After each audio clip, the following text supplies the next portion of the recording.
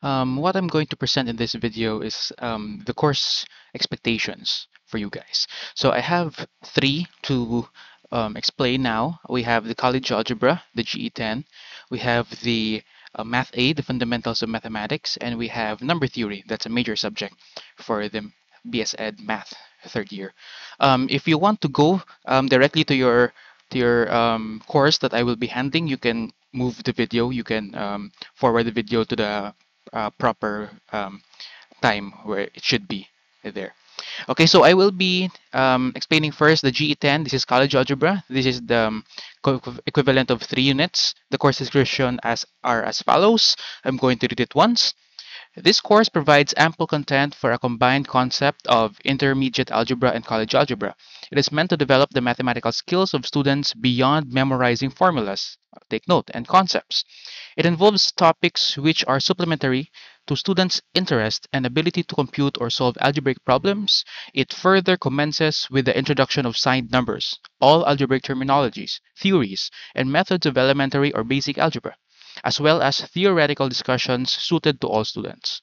Mathematical laws and principles are applied and tested in solving problems to help the students understand and interpret many facts about the real world in terms of mathematics. Emphasis is on the four fundamental operations of polynomials, fractions, and rational numbers.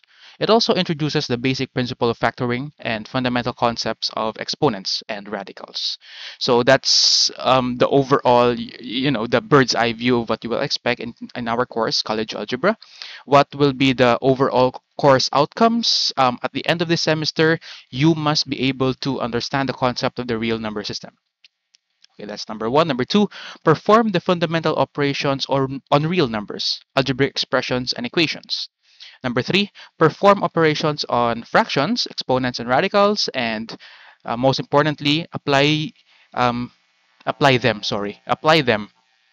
what they learned, rather apply what they learned to to the real world problems. So this will be in a form of a word problems, okay, such as investment problems, number problems, digit problems, all of which are very important and necessary when you will be taking the board exam. I understand that this G10 is given to all students. I am now handling this to all. I mean the courses that I will be teaching with this college algebra are all education students. So understand that this is important when you will take the board exam.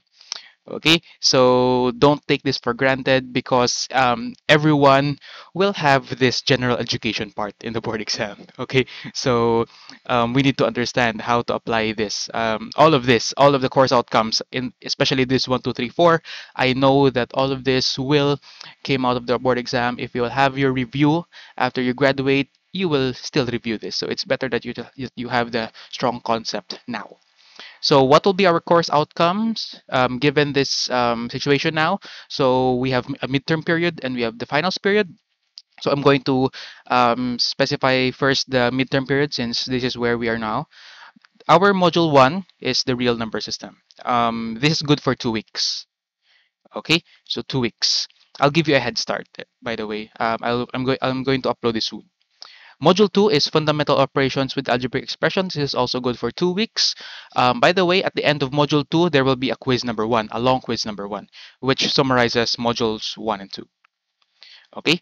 Module 3 is special products and factoring. This will be worth for 4 weeks, let's say a month. Okay. This will be, you might be quite it's ironic that this module 3 has the one with the shortest number of pages when it comes to modules, but it's the one most applicable, the one with the lots of formulas to be mastered.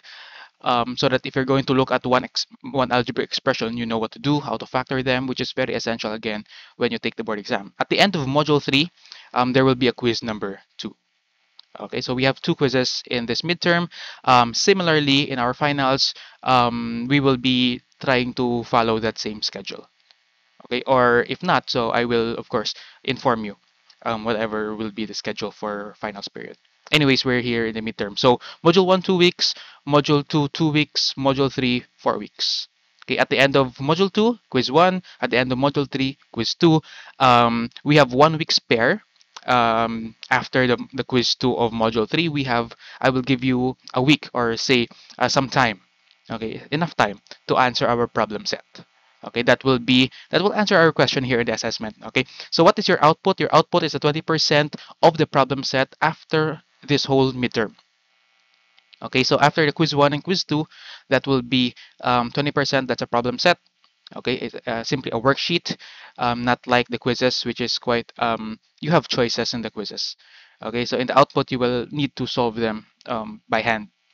Okay, shall we say quizzes? So we have 20%. Since you have two quizzes, you may think of each quiz to be 10% of your grades. Okay, simple as that. And we have, of course, our periodical exam. That's our exams. 60%, more than half of your grades is our exams. So this is quite important in your grades. I don't need to explain why. Okay, so take note again, as I said in the orientation, the cutoff score is 70%. So if you want to pass, get 70% of the perfect score. Okay, so that's it for college algebra. Let me scroll down. Let's go to fundamentals of mathematics. This one is taken when you are a first year student, first year college student. Specifically in my case, I am handling the Math A of liberal arts students. Okay, so again, this is Math A, fundamentals of mathematics. Number of units, we have 3. And course description, I'll read this once. This course is designed only for students in the Education and Liberal Arts department. The course covers fundamental arithmetic principles leading to algebra, which includes the fundamental operations and applications in the different sciences. If I'm not mistaken, Math A is given in the first year, GE10 is given in the second year. Okay, so what are the course outcomes? At the end of the semester, the students can, number one, understand the key concepts in arithmetic, including the system of the real numbers. So which means for the college algebra, you will review that since you have saw this already or learned this already in Math A. And number two, perform the fundamental operations in the real numbers, decimals, fractions, among others. And number three, illustrate the relationship of decimals, percents, and fractions, leading to ratio and proportion, and apply these in basic business mathematics. So that will be our course outcome for the Math A. Particularly, Math A is like a review of all your mathematics, arithmetic way back then in your high school years, in your elementary years, just a refresher before you enter the college algebra. Okay, so that's your course outcomes. What will be our course outline, the modules given for the midterm period? I made this very simple. Um, for midterms, we have 2 modules. For finals, we have 2 modules. So we have 2 modules per period. Okay, for module 1, the name of this module is Numeration System and the Real Numbers. So that's module 1. Module 2, fundamentals of number theory and the rationales. Module 3, decimals, percents, and fractions. Module 4, ratio and proportion, and business mathematics. So for module 1, will be good for 4 weeks. Let me check my schedule. Yes, it is. At the end of module 1, you'll be given quiz number 1. Secondly, module 2 is good for 4 weeks also. At the end of module 2, you'll be given quiz number 2, or shall we say long quiz number 2. So since you have 2 quizzes, each quiz is 10% practically. Okay. And after the module 2, after all these 2 modules are done, you'll be given a problem set. That will be a worksheet for you to answer by hand. Unlike the quizzes, it has choices. Okay, so output is 20%. It's only a single go. You cannot retake the output. So again, it's 20% of your grades. That's a big deal, at least for me. And examinations again is 60%. So a total of 100%. That will be your grades for Math A. Okay, so that's it for fundamentals of mathematics. Let me scroll down for number theory. This is a major subject for third year mathematics major in mathematics education students. Okay, so Math 111 is the course title. It's number theory. It has 3 units and it's a major subject, like I said. So what is this course description? I'll read this once. The course is a study of the properties of numbers and their proofs. Okay, so highlighting on the proofs. Okay, so math people, I have given you already a head start. Hopefully you have studied that. It presents the students with different methods of mathematical proving. Okay, that's also one. So if you can remember, I gave you already a book to read. Hopefully you read that.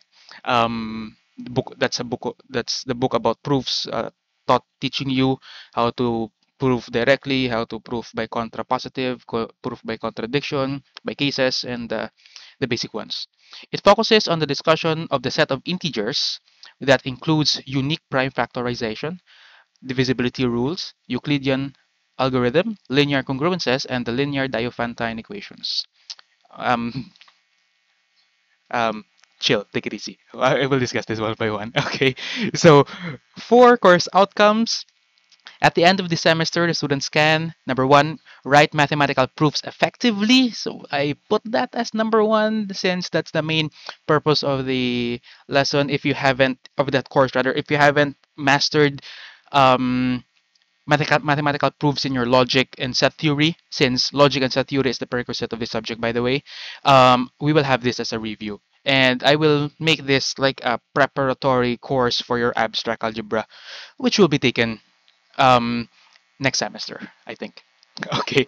Number two, illustrate different key concepts in the field of number theory involving the integers. Of course, since it's number theory. So when I say key concepts, it's general. There's a lot of key concepts. You may look above what I meant when you say key concepts, these things.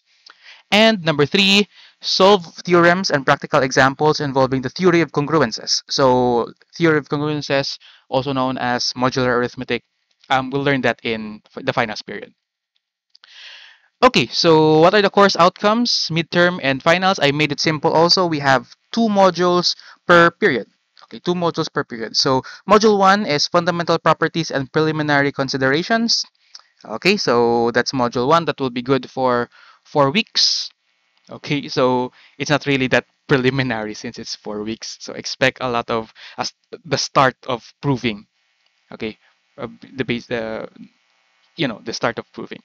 Module two, divisibility theory and fundamental theorem of arithmetic. So that is where we will see our divisibility rules. Um, Anyways, the divisibility rules, you can just see since you're math majors, I believe. Yes. You can just see your math subjects before. I didn't really explicitly put the divisibility rules there, but if you want, I can give it as a review. And the fundamental arithmetic theorem of arithmetic, that's the unique prime factorization. Anyways, for the module one, it's good for 4 weeks. After that 4 weeks, I will give you ample time, enough time to answer the quiz number one. Basically, in my schedule here, after the 4 weeks of module one, you have 1 week to answer quiz number one. So yeah, so you will have no problem.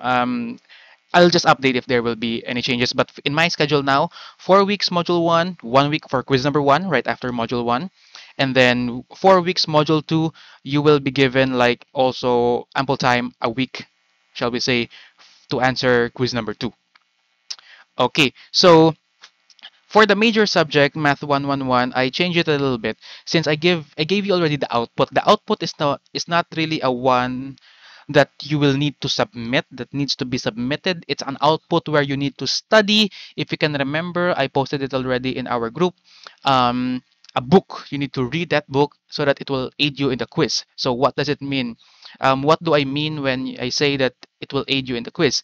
For your quiz number one, quiz number two, since we don't have a concrete output that needs to be submitted, so but your output is a reading, an article reading, a book reading, shall we say, um, it will aid you in your quizzes. So I changed it a bit. So, excuse me, for quiz number one, it will be 20%. Okay, so that's why quiz number one will be given for 1 week. Quiz number two will be given for also another week or enough time for you to do it. Let me see. Yeah, I'll make it.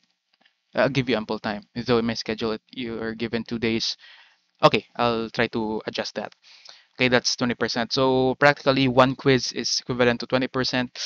Um, it's not like the ones before. Maybe you will think that it will be like the college algebra and the math A where it has choices. No, this quiz number one and quiz number two will be like problem sets.